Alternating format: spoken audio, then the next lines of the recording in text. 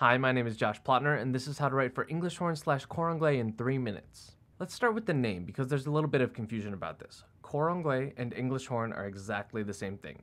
Cor simply means horn, and anglais means English. Some people like to say cor anglais, some people like to say English horn. Neither term is better than the other, they're just different. In this video, I'm going to use the term English horn just because that's what I grew up with. Also, just to be clear, French horn is a brass instrument that has nothing to do with English horn. So, English horn is an F instrument, which means that it transposes down a perfect fourth from concert pitch. I'm going to be speaking in transposed pitch for this video, but I will also put all the concert pitches on the screen. So the range of English horn is from low B to high F.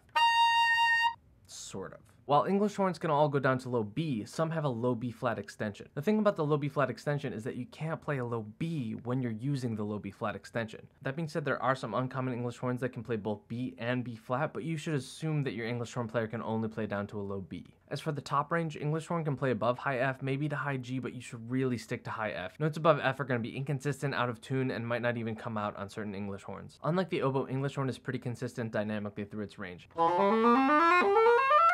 However, it doesn't get quite as loud. While it certainly can project due to the way the instrument and the reeds are made, it has a softer, more mellow sound. In general, this makes it really perfect as a solo instrument, but as an ensemble instrument, it can sometimes get buried. That being said, it blends great in an oboe or double reed section, and you certainly don't have to think of it only as a solo instrument. So let's talk about doubling on the English horn. When writing for a player switching back and forth between oboe and English horn, you have to remember their reeds. Double reeds are hard to deal with. They need to be soaked in water right before playing, but not for too short and not for too long. And they also dry out really quickly. If you read a really quick switch from oboe to English horn or English horn to oboe, you might end up forcing your player to play on a reed that isn't ready and is not going to sound good.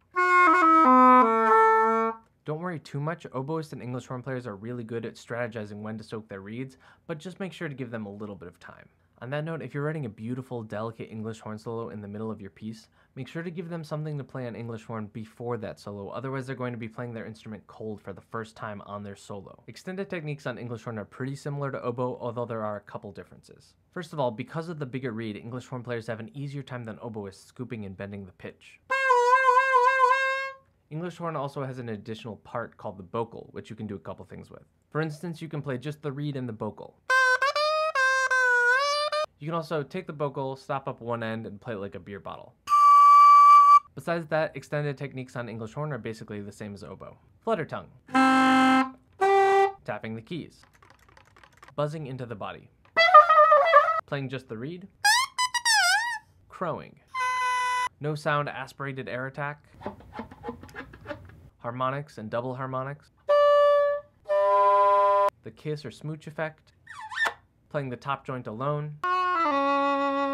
And multiphonics. And that's it. Thanks so much for watching. Make sure to comment, like, subscribe, share. Make sure to check out my Patreon. And I'll see you next time on Woodwind Wednesdays.